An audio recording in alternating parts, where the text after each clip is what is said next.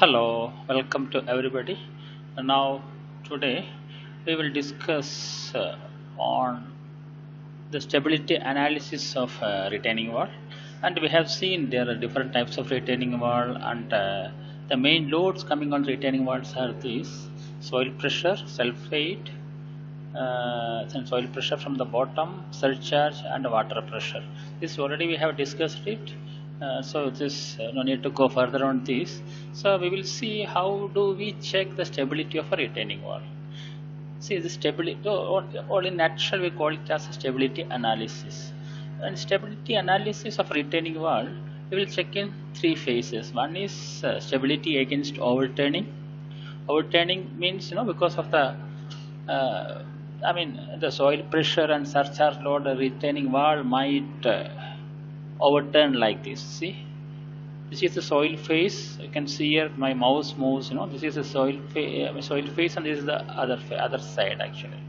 So because of this soil pressure and surcharge, there is a chance of it can topple like this. This is called overturning moment. Okay, so we'll see how do we check the overturning stability against overturning. Another one is sliding. The sliding is nothing but when the force is applied, like that you can see here. This horizontal, because of the horizontal force, there is a chance that it might move away from the force, actually the other side. So how do we check that one?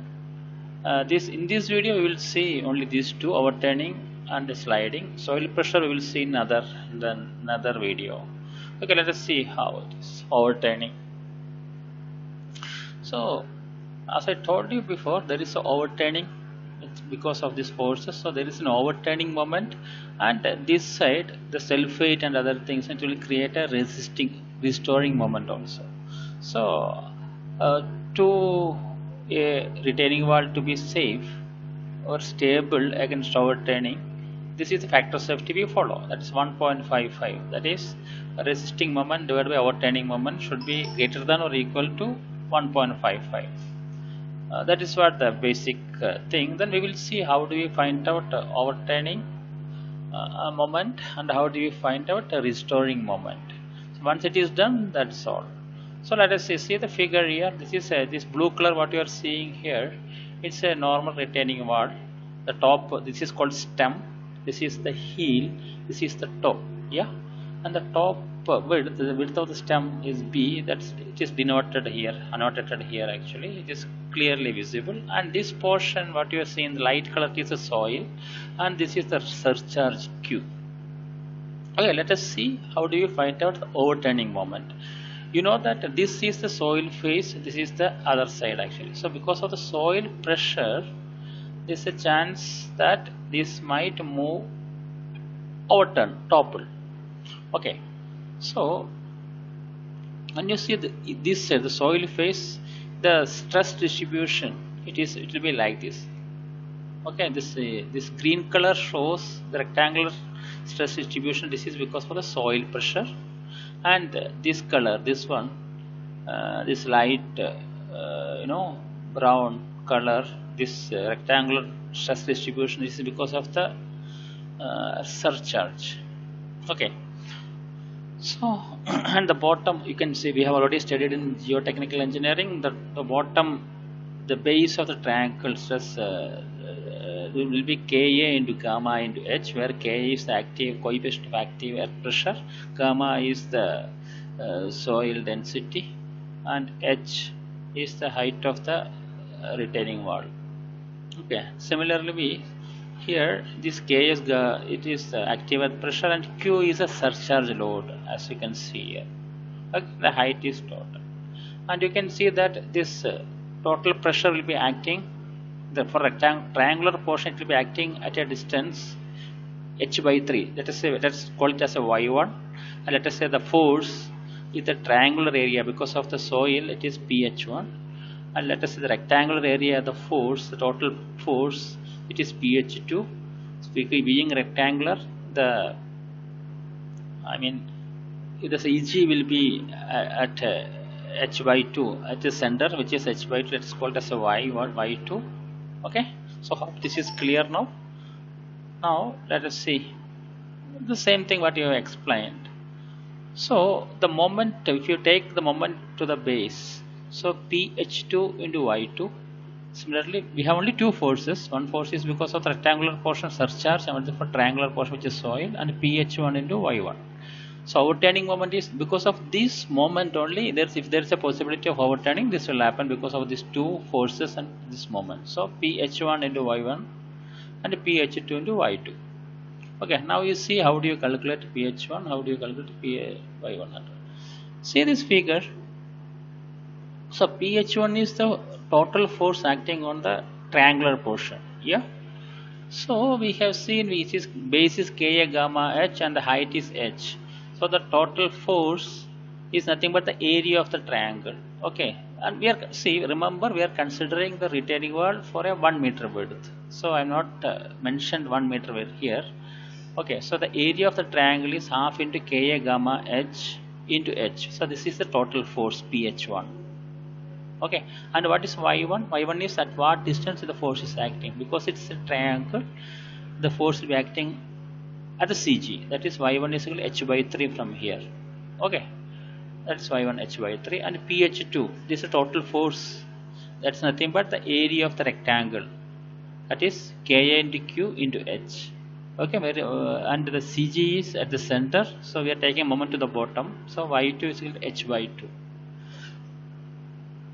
Right, so you can substitute instead of pH1 you can substitute half into Ka gamma h square, and for y1 you can write y by h by 3. Like that you will get overturning moment. So when you do a problem it will be clear for you. So hope you understood how to find out overturning moment. So now let us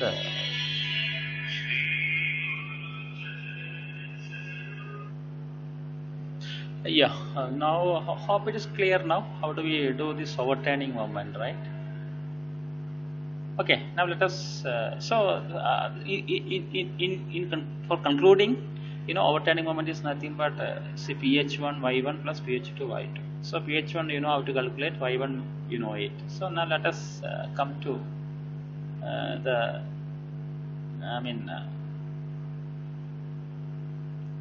restoring moment.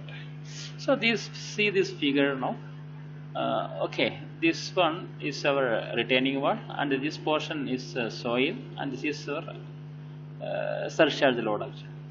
Okay, so see the overturning moment we have seen. The restoring moment is nothing but because of the self weight and the load acting on this one, that is soil pressure, and this one how it is going to restore it. So now we are going to take the moment to this portion, the end of this toe, right? Okay, so now the thing is that let us consider the rectangular part of the stem, this W1, and distance from this W1 to this end is, let us say, it is x1. Similarly, the triangular portion, we have split this stem into rectangle and triangle, and the load acting, the weight of that, self weight of that one is W2, and it is x2, and same way x3, the base portion, W3 x3, and W4 is the soil load acting on that one. It's W4 and x4, and W5 is the this one, what do you call it, surcharge load.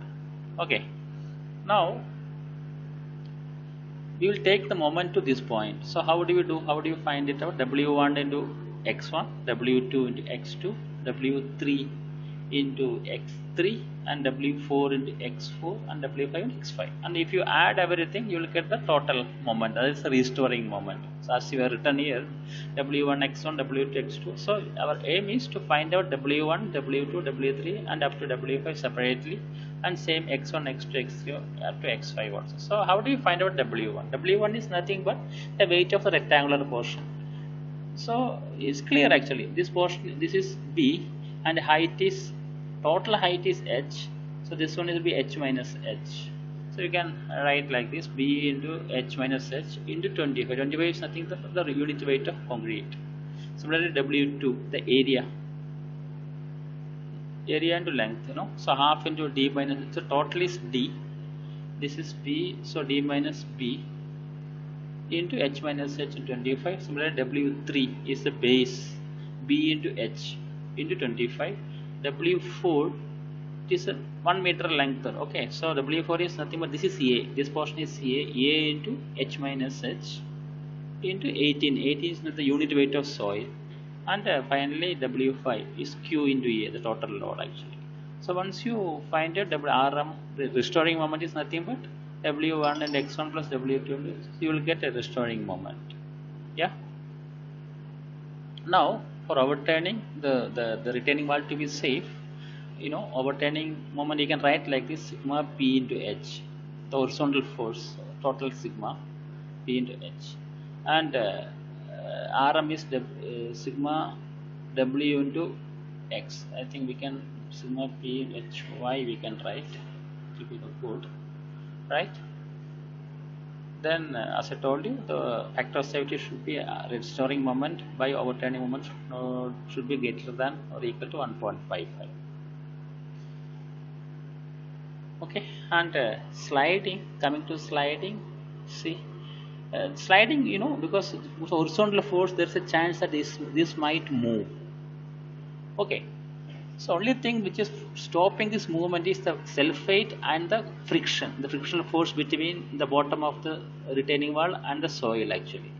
Let us say this mu or eta is coefficient of friction. The total weight is sigma W divided by sigma P into H. Okay, this is the factor of safety.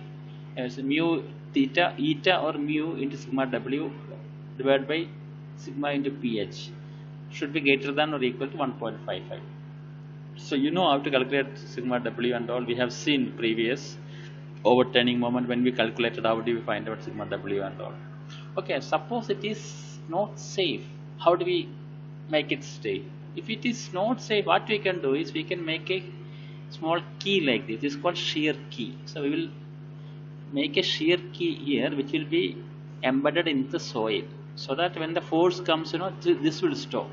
So in that case, when you are providing shear key, it will be like this: mu into sigma W, mu or eta into sigma W plus PS. PS is resistance due to shear key. When the design comes, you will find out how do you find it out. Okay, PS and all divided by sigma PH to get them equal to 1.55. So that's all with how do you find it out, overturning moment and resisting moment. Similarly sliding, and how do you check for against sliding and overturning.